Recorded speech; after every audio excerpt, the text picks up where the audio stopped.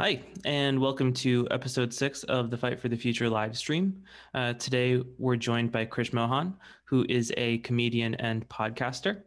And the topic of discussion today is platform censorship, and maybe more specifically, YouTube censorship.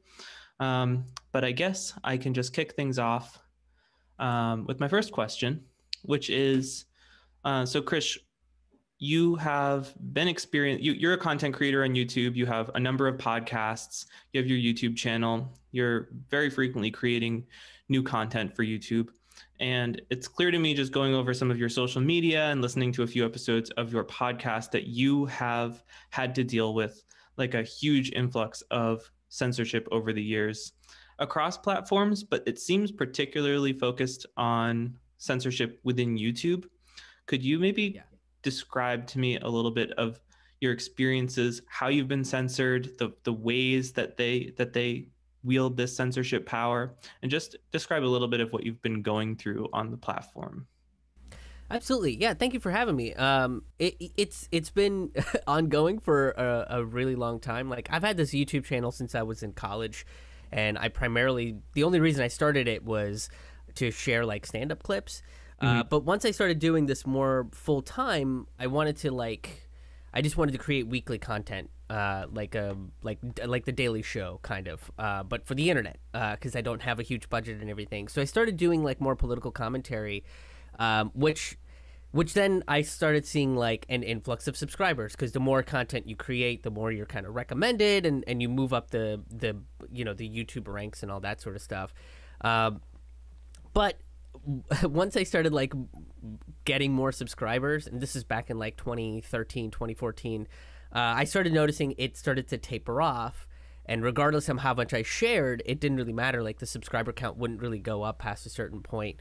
And I noticed that kind of happened more often than not. So, like when I started touring with Lee Camp, a lot of his followers would find my work and they would subscribe to my channel, which is awesome. But then all of a sudden that would stop too. And then when it would naturally start growing again, like in 2019, when I was talking a lot more about the election and what was going on with Tulsi Gabbard and Bernie Sanders and how the Democratic Party wasn't treating them fairly, I was starting to see another big influx in subscriber count, and then all of a sudden it would just kind of disappear. Like it's one thing Mm-hmm. if it was a gradual increase and then a gradual decrease, but it was like I would in a span of a month I would go from 350 to 450 subscribers, and it was like awesome. People are finding my channel, they're sharing my channel, and so on and so forth. But then all of a sudden, it's like at the end of that month, there is this huge significant decline, and that happened to me again because in January, once I started doing more live streams, more people were finding my channel, and then I was starting to get more subscribers.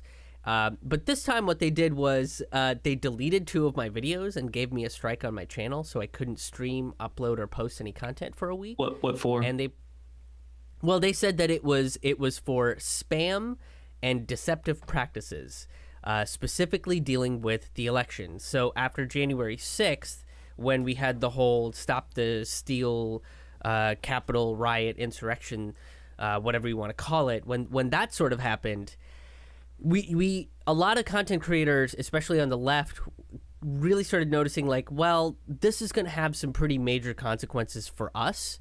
For anybody, they're going to kind of use this as an opportunity to start censoring voices that don't really side with the mainstream. So initially, at the end of January, it was like Ron Placone's page, Graham Elwood, Lee Camp's page, Nico House, all these like really a lot of bigger YouTube channels just got completely demonetized, which means they don't get any ad revenue. They can't get super chats. They can't take any donations directly, on their YouTube channels and stuff. So people that were earning an income, creating content, paying their bills from these donations, from these ad revenues, were no longer able to do that. So they were kind of financially trying to censor people. And are you saying this That was the is first. not on a per video basis, but channel wide, their channel demonetization was disabled Yeah, globally? completely. Completely. Yep.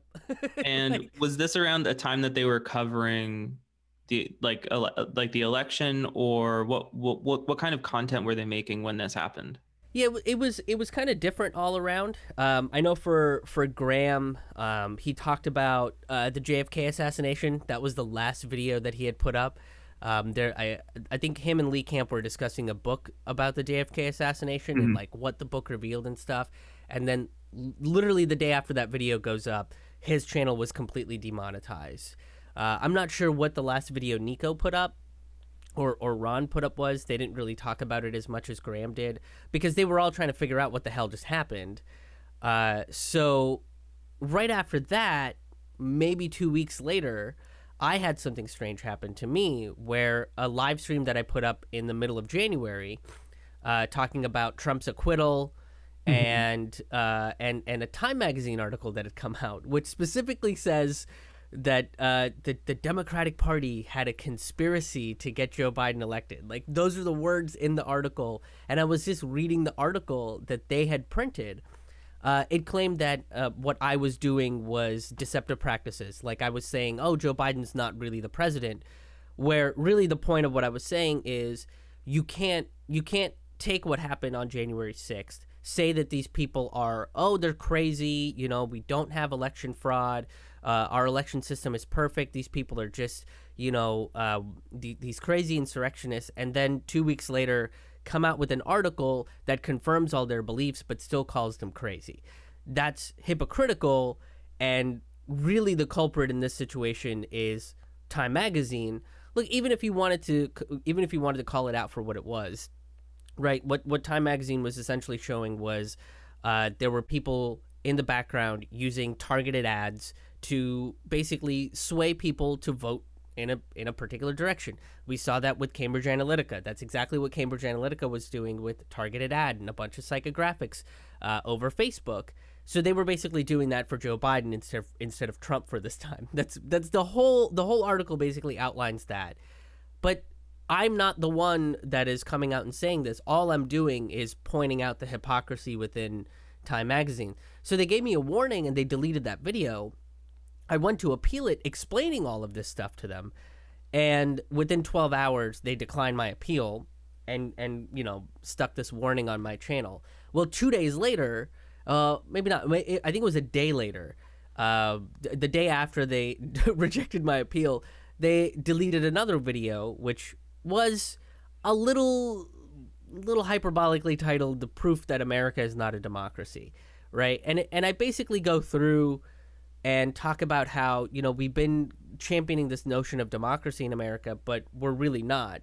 Constitutionally, we're like a representative Hmm. democracy at best. But if you look at the way our election system works, and if you look at how our legislators legislate, they don't really legislate on behalf of the people. You have the Electoral College, you have these billionaire donations, who the maximum is I think like $5,800 or $5,200, something like that. But my point is, if you if you can spend $5,200 on multiple candidates, just like betting on every horse in the race, then and like that's not really the will of the people. Like most average people can't shell out $5,200 to their favorite candidate or what have you. So it's an oligarchical system, and I basically point out, like, a lot of people have said this, like Lawrence Lessig has come out and he did a presentation where he talked about it, right? So a lot of people have addressed it, but now that after the events of January 6th, the YouTube and Twitter and Facebook and all these social media organizations have really, really taken that as an opportunity to get rid of voices that they don't really want on their platform. So again, I tried to appeal the video, explaining what the video was about, explaining what I was trying to say in the video, and I basically asked them. I was like, "What in the video do you guys have a problem with? What in the video do you feel like is deceptive practices or spam? Like, I'm not trying to sell anything. I'm Hmm. not telling people, the wrong date of the election, or that you can vote by text, or wrong information about polling stations. Right. Like I'm not doing what the Republican Party does on a pretty regular basis, and I got nothing back. And then 45 minutes later, they rejected my appeal, continued this strike on my channel.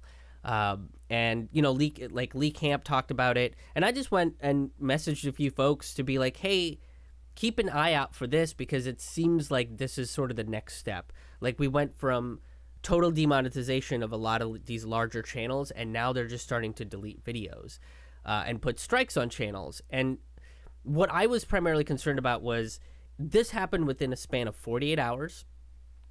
On Sunday afternoon, I get my warning. By Tuesday evening, I have a strike on my channel, and I can't do anything on my channel for a week. If I get another strike, I can't do anything for 2 weeks, and the third strike is it. They'll delete your channel. And I think an independent journalist that talks a lot about the Syrian war and what's going on in Syria did have her channel deleted very recently. And right after I got my channel, a strike on my channel, we saw that Consortium News got a strike on their channel. Randy Credico, who is someone that has talked a lot about Julian Assange and the work that he has done, and has been a positive advocate for him, he got a strike on his channel and couldn't upload content or live stream or anything. And then Hardlens Media, which is an independent media journalist company from Chicago, they got a strike on their channel for a video literally titled "Joe Biden is the president, Joe Biden won the election," or something along those. Like, it's literally saying exactly what they want you to say, and they still put a strike on the channel because what they're going by, based on what they say on their community community standards or whatever they have, is it's literally, if you are denying that Joe Biden is the president, if you are selling false information about the election system, which, again, I was going to ask, like, how opaque are these rules that people have to follow? Because it would affect, the type of content that's being created. Yeah. People are going to be catering to the algorithm, like you were, when you get this video that's a hit, and suddenly you have a bunch of new subscribers, and then the algorithm stops recommending you. People are always going to be catering to that. But also, people are going to be catering to these rules so that they can avoid censorship. How opaque are the guidelines? And they're not very clear. They're not very clear at all. They kind of, it's based on keywords, titles, descriptions, and meta tags. So they're not actually looking at what's in the video. Do you get the impression that AI is doing the first sweep of these videos? Absolutely. Yeah. Yeah. I don't think there's really a person like reviewing the content that's in these videos. Which also, do you think humans come in during the appeal process only? I don't even think they're coming in through the appeal process. I would have said that initially, but I mean, the second appeal that I put in got denied in 45 minutes. Mm-hmm. And when it's the same thing with like Consortium News and Randy Credico, is like they tried to contact YouTube, but the only way you can contact them is when you appeal them, and when you dispute what the strike that they put on there. Like larger channels, like Jimmy Dore, for example, has somebody that he can go talk to. But if you're not getting 1 million views on your videos on a regular basis, they don't really care. Like, you're too small and you're not generating enough ad revenue for them, I guess, for them to really care about you. And my channel, because of the way that it's been throttled over the years, where every time there's a big bump in my subscriber count, they immediately put the kibosh on my channel. I'm not at a point where I can be monetized. So they kind of hit me in a different way, which was every time the subscriber count goes up, they stop recommending my channel. They stop sending notifications to my subscribers. So then, like people that kind of regularly try to watch my stuff think that I'm an inactive channel. So they unsubscribe from me. So then I start losing subscriber counts. And when you say stopping notifications, does that mean even if your subscribers have clicked the bell and requested notifications, they won't get them? Yeah, and I've noticed that too, is I sometimes don't get notification from Lee Camp's channel or Ron's channel, and then randomly when I'm just kind of like sitting and, going over some emails or whatever, and I'll have a video in the background, I'll go, oh, I haven't really seen a video pop up on my feed from Ron or Lee or Graham or so on and so whoever it is, and I have to go seek them out. Well, I'm the type of person that's going to do that anyway, because I enjoy listening to content like this. But let's say you're not, and you do depend on what YouTube recommends. Hey, these are the channels you've subscribed to. Here are some new videos they've put up. what I was finding out was there were people that were like, "Oh, I had no idea that you were putting up new content, so I just unsubscribed from your channel because I just thought it was an inactive channel." And then eventually they'd resubscribe. And the other thing that was going on too that other content creators were talking about was YouTube and Facebook would just unsubscribe people off of their channels randomly. So that was a way that they were kind of censoring people. Have they ever spoken about that? Like, oh, sorry, it was a glitch, or is that just silence? They just don't address it. You know, that it's sort of the way that the algorithm. It's another thing that the algorithm does that no one really understands why it does or what it does. And going back to the appeal process, like you said, like you want to have an actual person that you can talk to say, hey, please review the video. Like, go ahead and watch the video, and maybe you can point out, like, at 4 minutes and 38 seconds, that's when you say this thing that's very controversial, and that's why we're going to take your video down because it's misinformation and this is going against our community standards. But they never do any of that sort of stuff. And during my second appeal, I very specifically asked them that. And Consortium News also very specifically asked them that. And now Hardlands Media does have kind of a happy ending, as it were, because they got their video instated, they got the strike taken off their channel, and that was because, like, a bunch of their fans, a bunch of content creators got together, and they basically like went after YouTube on Twitter, on Facebook, and all of their social media channels and stuff, and they were basically like, "Hey, you guys messed up. You guys did something wrong," and they listened and they overturned it. Now, obviously, they haven't done that for anybody else, because this one in particular was a major embarrassment to them because the video was literally titled "Joe Biden is the president." You know, like, it has the thing that you want people to hear, and they were basically saying, like, look, is our election system perfect? Absolutely not. But this guy has now been elected as president, and what happened on January 6th was not okay.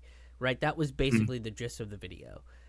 So that I think was a major embarrassment to YouTube, and I don't think they were expecting as much pushback. But have they done that for any of the other channels? Right? Like, I'm a pretty small channel, and I know, like, Randy Credico is much larger than mine.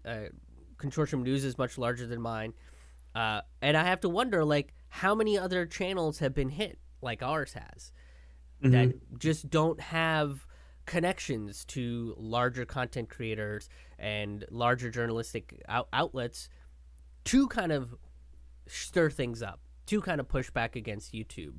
And I was a little nervous, honestly, because my first two strikes came in a matter of 2 days.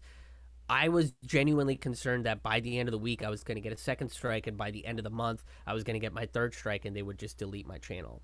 And that concern still exists, because the way those strikes work is they stay on your channel for 3 months. So you have a 3-month window where you have to prove that you can be a good content creator and not stir the pot for YouTube. And essentially, like, if you get two more strikes within those 3 months, your channel is done. Yeah, so it's pretty scary. One thing that I'd like to understand a little bit better is the context in which things like war coverage are getting censored, because to me, that seems somewhat political, or on a national level seems somewhat political.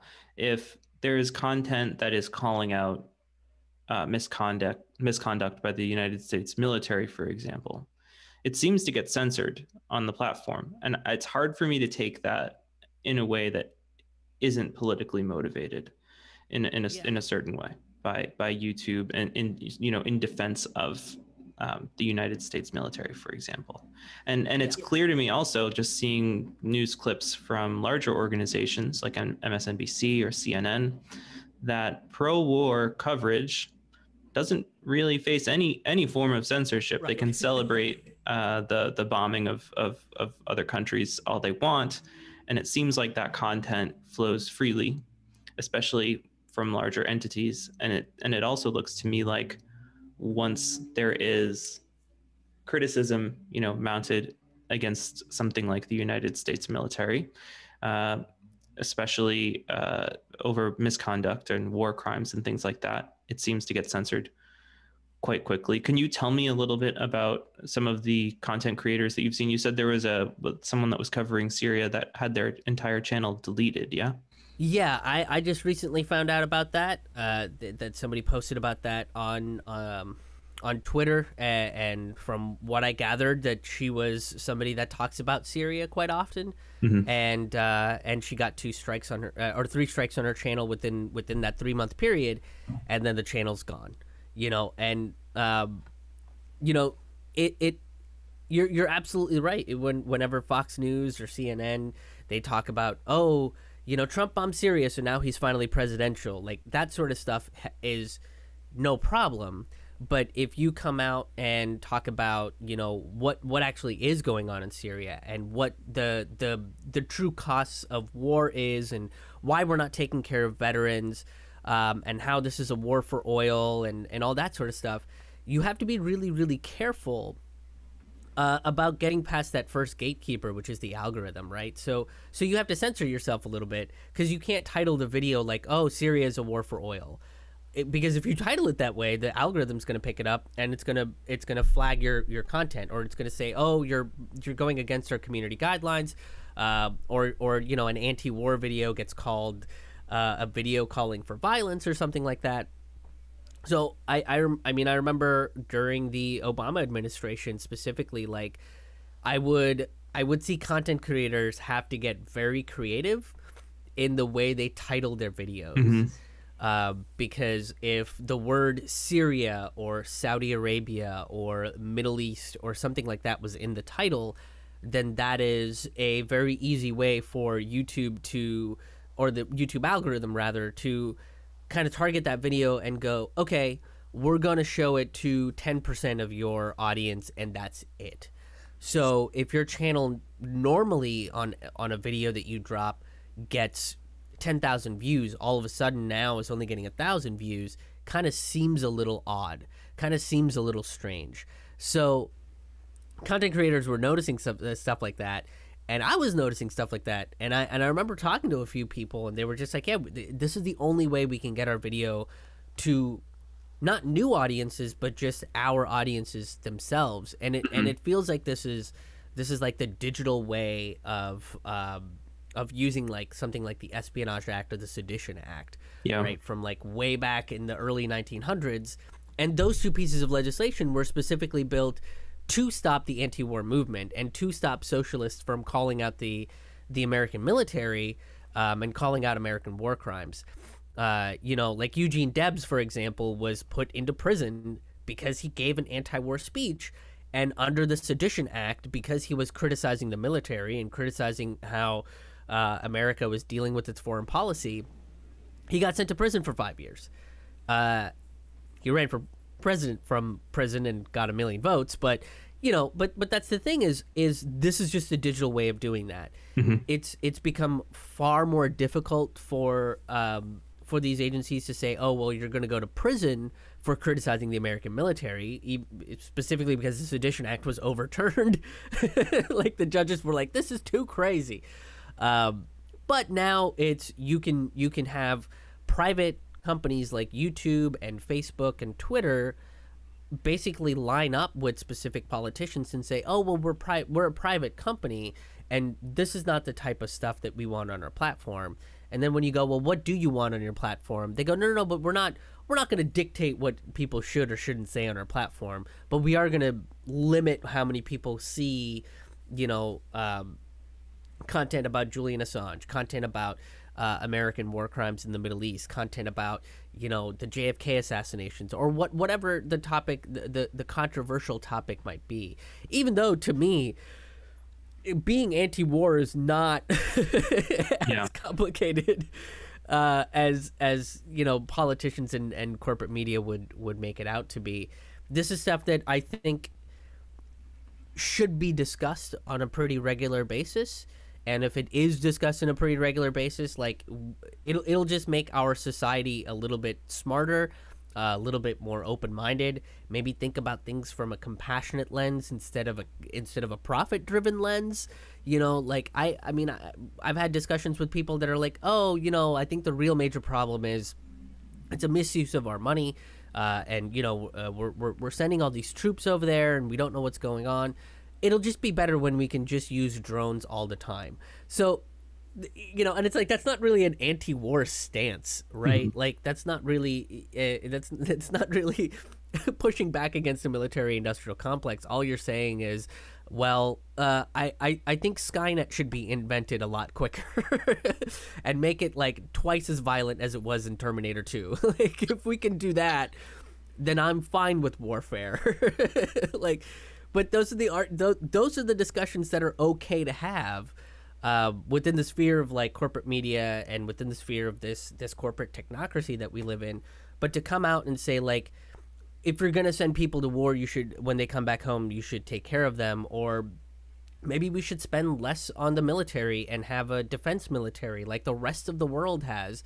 Or I don't know, when you're in the middle of a global pandemic, to call for an armistice. So you're not building new military bases on the Iraq-Iran border or in northern Syria. Instead, you try to use the budget that you normally would use for the military to like fund things like Medicare for all, or or like an infrastructure to deliver vaccines to people, or whatever it is to help this public health crisis that we're seeing. But those narratives are seemed too controversial and too difficult. Like it's really, really difficult to have those conversations, especially when YouTube and Facebook and things like that will immediately censor those conversations. Something that I've read early on, at like around the beginning of what became the adpocalypse, was a running theory that a lot of it was based on advertisers expressing a desire to not have their advertisements, run before something that's like about war coverage at all. So that there's this like, well, first of all, that there's this motivation that's just completely based on trying to get people to buy stuff, rather than it even being like specifically political. But there's also this desire, it seems, from advertisers of like, oh, that stuff's a bummer. We need to be apolitical and just not like, I don't want to run a Pepsi ad before something about an atrocity that was committed by the U.S. military. Yeah, yeah. And that part of it I find extremely frustrating, that it may be much more cynical than we even think, that it's not some national security conspiracy, but it is more about ad dollars than about the politics of it. That part of it is a huge bummer to me. Yeah, and that's kind of funny to me too, is because I have seen a lot of like advertisers and these major corporations take this very apolitical and neutral stance of like, oh well, obviously we don't support the death of people, blah blah blah blah blah. But then they'll go and they'll see a movement, right? Like if there's a huge movement taking place, they'll co-opt that to try to sell their product, right? We saw that with Pepsi a couple years ago, Yeah. where they used Kendall Jenner to sell Pepsi at a Black Lives Matter rally or something, which is like, for a company that is going to try to stay apolitical, why are you clearly using a political movement or a social movement to sell your shit? Like, and they did the same thing with Colin Kaepernick, right? Colin Kaepernick had to do Nike ads, especially after he was dropped by the NFL. He had to go and do Nike ads where they talked about, overcoming challenges and like they talked about civil rights and things of that sort. And the hypocrisy in that is you can't use a movement that, can be traced back to abolition and anti-slavery, but still use slave labor across the seas to build your shoes. Like that's the hypocritical thing. Same thing with Gillette, right? Gillette was trying to call out bad behaviors in men, misogyny. They were trying to call out misogyny in their commercials. And again, it's like the message is good. Those are things that I think we should all be talking about, but you're using that message to sell razors. And meanwhile, you're talking about equality between men and women, but the same razor that you sell for men is 2 or 3 times more expensive for women, right? Or your corporate culture hasn't really changed in terms of treating women any better, right? Like, are you offering maternity leave now? Are you offering like 2 years maternity leave where your female employees are taken care of so that they can stay at home and take care of their families? Are you offering paternity leave now, right? Like, are you offering 6 months maternity leave, 6 months paternity leave, and helping with the cost of daycare, helping with the cost of raising a child, right? Are you going to treat your employees better by offering them a livable wage, not a minimum wage, a livable wage? But you don't see any of that sort of stuff, because really what those advertisings become is they become fluff, and they're using a political movement and they're using political ideologies to sell the product. So now the political ideology itself has become a product that they can sell. So I always find it kind of funny when things like the adpocalypse happen and they go, oh, well, the Nissan Corporation is apolitical and we stand with everybody regardless of who you are and what you believe in. So we really don't want to be put in front of an anti-war thing or a right-wing pro-gun video or something like that. And I think it comes down to asking the question, which is, should YouTube have advertisers? And if they do have advertisers, should they control what kind of content gets propped up on YouTube, as it were, right? Like, that's the question I think we should be asking. Because if the advertisers are saying, oh, we're apolitical, but we have no problem using a political movement to sell our products, but we don't want to be associated with a video about war crimes in Syria because it's a bummer and it goes against our brand messaging or whatever. Well, now these advertisers are controlling what exists on your platform. So really then your platform doesn't become about sharing content and sharing thought and a place where people can engage in reasonable critical thinking, but rather a place where it's commercials with some thought-provoking content at the end.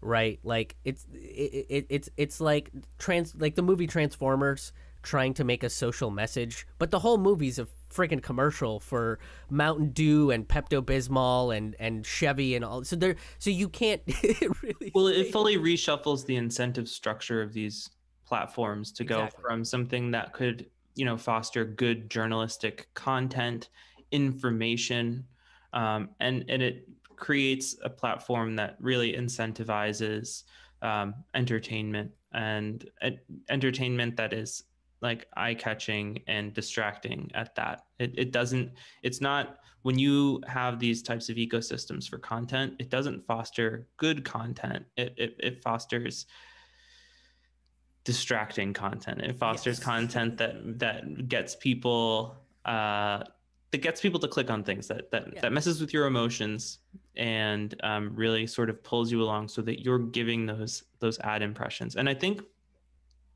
asking about should there even be advertisements on YouTube opens up a whole spectrum of discussion here, where you have to consider, if YouTube doesn't have advertisers, then are they going to start charging users? That locks a lot of people out. That's not fair. And I think, people deserve to be able to access content, especially stuff that will be informative about their own communities and their own lives and help them with things. But at the same time, with advertisers inside of that ecosystem, it really opens up the whole system to manipulation. And this brings me to one of my points, which is, it seems to me that a fairly elegant solution to a lot of this is rewinding the clock a bit and going back to chronological feeds. This is something, it's not a very popular idea, and a lot of people have much more complicated and systematic approaches to this, but I really think seeing a chronological feed of the content that you're already subscribed to removes the algorithmic manipulation. People are going to see your content as it comes out, and it actually mirrors. And I was thinking about this before the podcast started today, but it sort of mirrors the system that already exists for podcasts, and I think is why podcasts are so often looked at as like more controversial media than stuff like Facebook and YouTube and things like that. Because for folks that don't know, podcasting is based on an internet protocol called RSS, and anyone can publish an RSS feed. You can, and there are apps like Apple Podcasts and Spotify that index these things. But if you want, you can write your own podcast app. You can use open source podcast apps, and it is actually impossible at the moment to censor podcast content. And this leads into another point of mine, but podcasts are sort of a proof of concept of a form of decentralized social media. They're running on an internet protocol. You can host them yourself. My organization, for example, hosts our own podcasts, and we wrote our own RSS feed that we can give to the different platforms. But if you want, we have it in the description. You can just hook the RSS feed into whatever podcasting app that you want. There are plenty of open source ones on iOS and Android, and no one can stop us from publishing. We're hosting it ourselves. So it makes me wonder, what the future holds for social media in regards to things that sort of mirror the like the good features of RSS, where you're posting content to a more of a protocol than a platform, and people are able to build shells around that allow you to view your content however you want. It seems to me like the real problem is advertiser dollars dictating content, and also just the algorithmic manipulation that goes on within these platforms that is designed to generate as much ad revenue as possible in a way that they don't even understand. A lot of these systems are a black box, as many people know, and they're just indexing and organizing the content in ways that the developers of these platforms don't fully understand. And then you run into these weird situations where somebody with a video title that is Joe Biden is the president gets flagged as controversial. And yeah, I'm just wondering, like, so we have a podcast that you'll be publishing in I think 2 weeks that we recorded the other day. And in that we discussed Rockfin, which is a decentralized platform that you've been publishing on. Can you describe that to me a little bit, and how you're using it, and what kind of advantages Rockfin provides compared to something like YouTube? Yeah, so they're like a blockchain crypto site. They have these things called Ray tokens. So really, it's this video platform site built around cryptocurrency, which I think is really interesting. And I'm not like a super big crypto expert, as I mentioned yesterday when we were recording. Does it allow tipping and stuff like that? Oh yeah.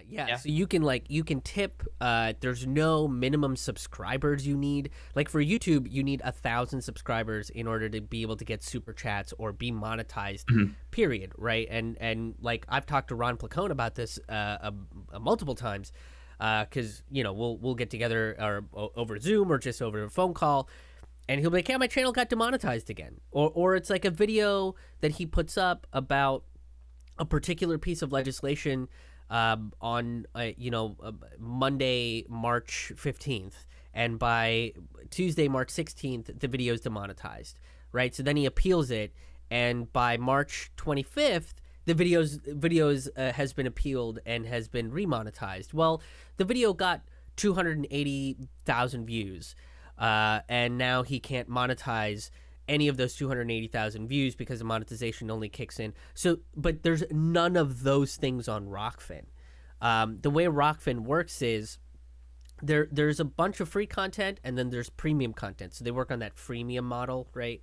And if you pay like $9.99 or $10 a month, you get not just premium content from the channel that you endorse, right?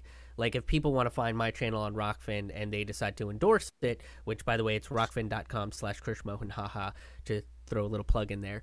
But if you endorse my channel, you get everybody's premium content. So now you get to earn a little bit more because you brought in active subscribers, but you get a little bit more because more people are watching your channel, more people are sharing your channel, they're interacting with your channel a little bit more. So you earn an income based on just how people are watching your channel, just for you to put up content that people want to see. And then on top of that, people can tip. On top of that, people can become like subscribers, right? And it's kind of like the Netflix for content creators is sort of how it's working, but they pay you better than Netflix. And I've talked to a few people, and it's like if you get 5 or 6 people that are active subscribers on your channel, you can make enough money to earn a living just off of posting content and live streaming on Rockfin. It's really an incredible platform, and they do exactly what you're talking about. When I go on Rockfin, they'll throw up a couple recommended videos like, hey, you watch Richard Medhurst's video the other day. Here's something he posted a couple days ago. Here's something that Ron posted a few hours ago. Here's something that Lee posted. Whoever it is. So there's a section for that. So if you're somebody that's a fan of YouTube being like, hey, I noticed you watched XYZ, here's some videos that you might also like. Well, they have that feature. But below that is exactly what you're talking about. It's a video, it's a bunch of videos, and it's based on chronological order. But that doesn't mean that if I don't want to, if I see a video of Graham's titled like, oh, let's talk about the cognitive decline of Joe Biden or something like that, I'll go, oh, I'll watch that. And then it's the same thing as YouTube is I'll go, oh, that was interesting. I wonder what else Graham has on his channel. Click on Graham's channel and you go and see a bunch of different stuff. So there's really no censorship on there. It's welcome to everybody. It's welcome to all spans of thought. And it does have all spans of thought. There's people that I watch on Rockfin and I go, I don't really agree with what you have to say, but I'm still glad that you're on the platform. I'm still glad you get to express your thoughts. Because really what Rockfin does, and what I think YouTube and Facebook don't, is encourage critical thought. I think it's really important for people to look at something or listen to something and go, well, I disagree with that. But why do I disagree with that? And then start forming your beliefs, or say, I do believe in that, but why do I believe in that? Why is this ringing true with me? Is it because of my and the content that kind of, it makes people think a little bit, and that's good. And Rockfin is promoting that, because I'll listen to some stuff and I go, this isn't really gel with what I think, but maybe I'm wrong, right? Maybe I don't have the facts. Maybe I don't have the experiences this person does. So let me listen to it a little bit more. I do that more often on Rockfin than I do on YouTube, because on YouTube, if I disagree with somebody and I click a downvote, well, I'll probably never see that person again. But with Rockfin, I'm more encouraged to dig in and like look at the information a little further and go, yeah, I really don't think that this person has the right opinion, or I feel like their facts are a little bit skewed. So I might distance myself from them a little bit. I might not view their content as much, and that's okay, right? Because not everybody is for everybody, Right. or what it also promotes, and this is something I've seen in alternative media like Minds.com and Rockfin and Mastodon and things, is there are people that will comment and they'll disagree with you, but it's never, oh, you're a horrible person and I'm going to report you to YouTube so that your channel, there's no vitriol, because that vitriol isn't particularly rewarded on these platforms. What is rewarded on the platforms is genuine discussion. So I've had people that have come out and been like, I disagree with your point of view on economics, and here's why. And I go, well, that's a great perspective. Thank you for sharing that with me, but here's why I disagree with that. And I've had more genuine conversations on these platforms than I do on YouTube, because I think YouTube and Facebook kind of, they thrive on that sort of, that vitriol and that fighting. Like, it keeps people on that platform. And I was talking a little bit about with Dayton about like how really hate fuels a lot of what we do. And for people who might be too young to have a memory of this, like, around like before 2010, 2011, I swear the internet was kind of like this. Like all the feeds were chronological. There was a lot more cross pollination and discussion, and everyone was so much calmer, and it was Yeah, so nice. yeah. Like I you would open Instagram and it really would just be the things that people posted in the order that they posted them. And, there were sites like Reddit and stuff that were doing some form of like secret algorithmic manipulation, but the vast majority of the internet was chronological. There was a lot more discussion, and everyone was way chiller. Well, I even remember like when I was in middle school and stuff. When you're a teenager and you're hormonal, like your opinions are always tuned up to an 11. Mhm. Like I'm a big anime nerd, so I would go on these chat rooms and talk about anime with random strangers, and we would have differences on who our favorite characters were in Cowboy Bebop or Gundam Wing or whatever, and then we would make our arguments to each other, and it was never it never went to the point of, well, you have this opinion, it's different from mine, so you're a piece of shit and I'm going to block you forever, right? Like it was always kind of respectful. Yeah. We would get heated. I mean, if you're going to have differences of opinions, there's a chance that things are going to get a little heated, but it was never to the point where they wanted to like, oh, you're never welcome back in this chat room ever again. Whereas now I kind of feel like, in Facebook groups, like I have gotten removed from several Facebook groups that like were very excited that I was posting my content and engaging with people in the group. Mm-hmm. And I posted something about this is back in November when the Indian farmer strike started, and it was against these neoliberal economic policies that were really going to let like corporate agribusiness companies like Bayer Monsanto to come in, and essentially the end result would be that these farms that these small family farmers have built their whole lives around would get bought out, and they would be left with nothing. So farmers realized that, and they pushed back against it. It was the largest strike in human history. 250 million people went on a general strike in one day on Thanksgiving last year. So I covered it because I didn't see any corporate media covering it. It was like me, like a couple of like the Gray Zone, Lee Camp, Jimmy Dore, Graham Elwood. So it's like 4 comedians and an independent news organization were covering the largest strike in human history. And I posted this video in a Facebook group, and of course, there were a few people that were like, this is cool, thanks for letting us know. But the primary comment that got the most attention was a comment calling me Russian propaganda. Mm-hmm. That it's this Russian movement that has co-opted the farmers in India, and this guy's clearly a Russian plant, and it went back and forth, and they contacted the mods, and they contacted the administrator of the group, and then the following week, without any notice, without any kind of conversation with me, I was removed from the group. And it really sucked because what was fun about that group was people were engaging with my content. There were people that were talking to me and they go, hey, what about this? What about this? Have you talked about this before? What are your thoughts and opinions on this? Do you have a video about this? So it was starting to become. And do you get the feel that you were censored on Facebook in particular for that post because they were trying to like stifle like foreign propaganda? I Like, don't think it was Facebook necessarily, but Okay. it's people that kind of believe that narrative, which has been promoted by Facebook and YouTube, right? The whole like McCarthyist narrative of, oh, the Russians are coming, and anything that goes against this American capitalism must be Russian influenced. Like, so people kind of believe that stuff. That stuff is okay to put on your platform, but talking about the largest strike in human history apparently is not. But to go back to the comparison with the chat room, I felt like those groups were starting to become like those chat rooms that I was in when I was a teenager.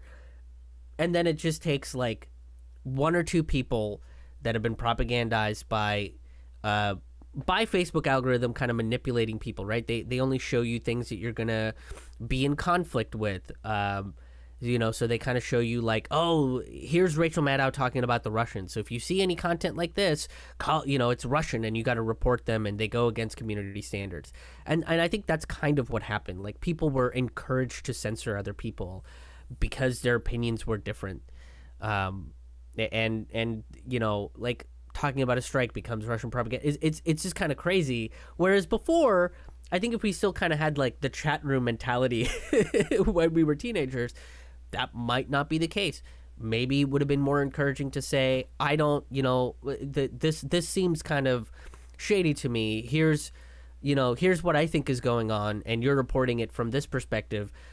Where are you coming from? Can you clarify, or something like that? Have you ever used Discord?